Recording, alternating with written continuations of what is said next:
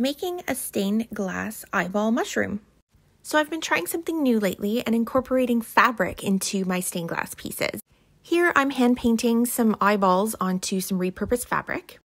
I'm using acrylic paint. I went with violets and blues to go with the fabric color choices.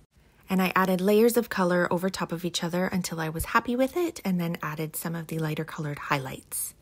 Next, I traced the mushroom shape onto the clear glass and cut the glass pieces. I need 2 of each and to make sure that they match. And then I grind the edges smooth. I took my finished pieces and traced around them onto the fabric and cut the fabric. Then I cut out the eyeballs that I painted earlier. Then I foiled each piece, completely forgetting to clean it, noticed fingerprints inside, and had to redo the whole thing over again. And after foiling, I soldered the pieces together, and I thought that I caught that on video, but my phone had actually shut off on me and I didn't know until it was finished. So here it is, all finished.